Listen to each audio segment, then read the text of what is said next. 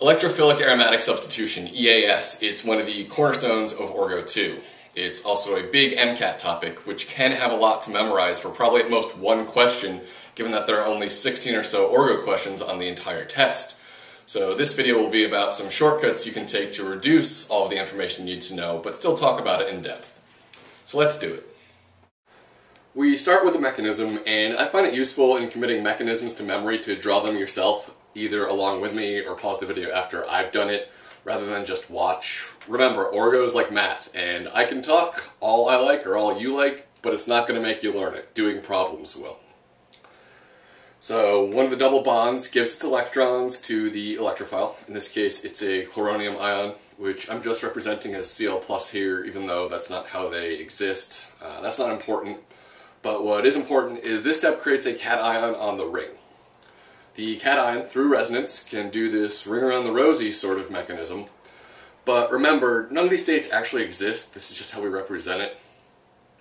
After it goes around the ring, a base then pulls off a proton from the same carbon the electrophile added to, reforming the benzene ring with the new substituent on it. So it's a two-step reaction. And as you can imagine, the slow rate-determining step is the first one. Opening up a stable benzene ring into something much less stable requires a fair amount of energy. So here's some classic EAS reactions. Go ahead and pause the video here if you want to review these. You should already be familiar with really all these reactions, but don't worry so much about committing them to memory. Questions concerning EAS and the MCAT will almost certainly involve some sort of synthesis or substituent effects, which I'll get to in just a bit. First though, Friedel-Crafts alkylation and acylation are two big ones you should know that aren't as straightforward as, say, bromination or nitration. The big tell for these reactions is the Lewis acid, aluminum trichloride. If you see that in the reaction, think Friedel-Crafts. So, as you can see, in alkylation, the R group gets added to the ring, which seems simple enough, but the mechanism of this involves carbocation formation. And whenever you hear that, a little rearrangement light bulb should be going off in your head. If the R group can rearrange to form a more stable carbocation, it will. Acylation is very similar, and can happen with acid anhydrides as well. The way I always remember these was to think of the alkyl or acyl group doing a 180 and connecting to the ring where the chlorine used to be. And something extra, in case you get one of those separating the men from the boys type questions on the MCAT, Friedel-Crafts is so slow that it will not happen if there's a meta-directing or moderately to strongly deactivating substituent on the ring. Which brings us to substituent effects. First, the positions. Starting with toluene here. These two positions, one carbon adjacent, are ortho, O. These two positions, 2 carbons away, are meta, M, and this one on the opposite side of the ring is para, P. Substituents can be both ortho and para-directing or meta-directing, and typical MCAT questions will probably ask what the major product is. It can get a bit tricky with ortho and para since both are produced. The general rule of thumb is that for non-bulky starting substituents like the methyl group on toluene, there will be more ortho product since there are 2 spots for the substitute to go versus just 1 for the para position. But the bulkier the original substituent, the more favored the para position is, as there's just too much stuff in the way to favor ortho. A T-butyl group, for instance, instead of a methyl group, would produce a para major product instead of an ortho. So what makes a substituent ortho-para or meta-directing? It has to do with if it activates or deactivates the ring. If it activates the ring, it's ortho-para. If it deactivates the ring, it's meta.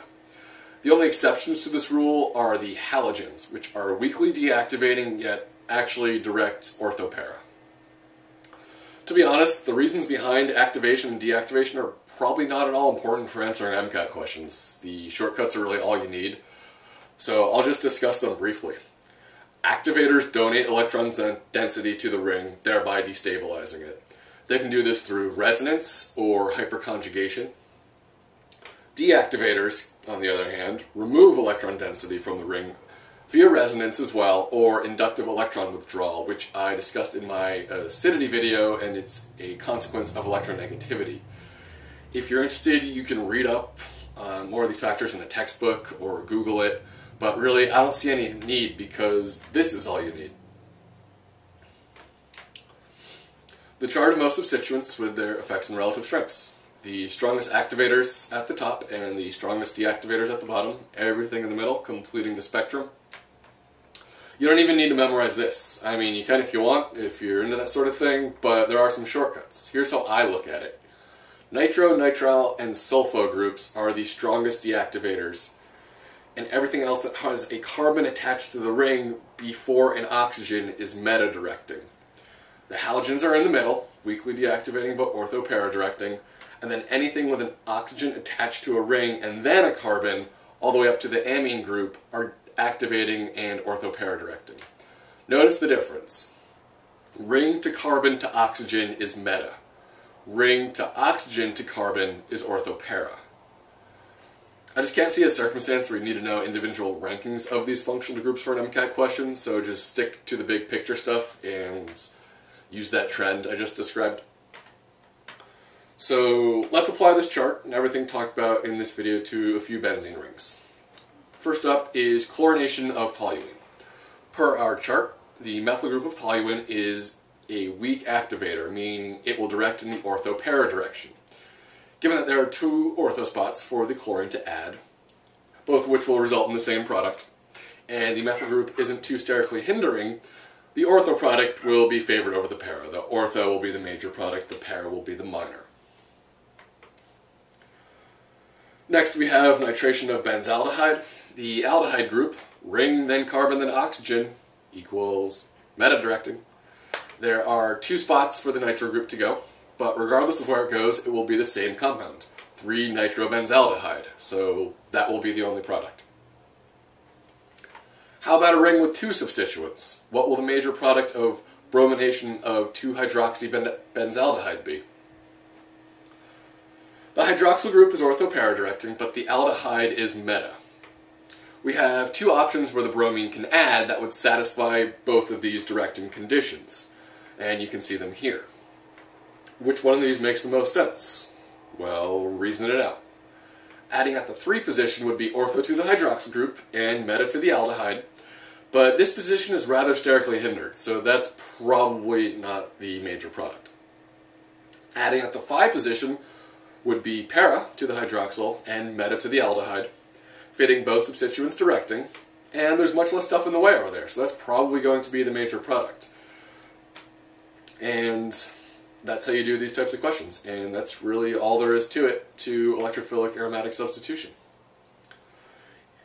Here are some questions. Pause the video while you work on them, as the answer slide will appear in about 5 seconds, so pause it now.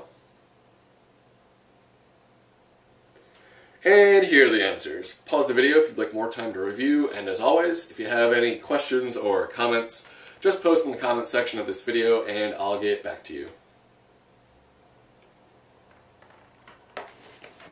So that's electrophilic aromatic substitution. It's probably one of the simpler topics in Orgo. Nomenclature might be a little bit easier, but EAS is definitely one of the easier topics, but don't neglect studying for it because of that.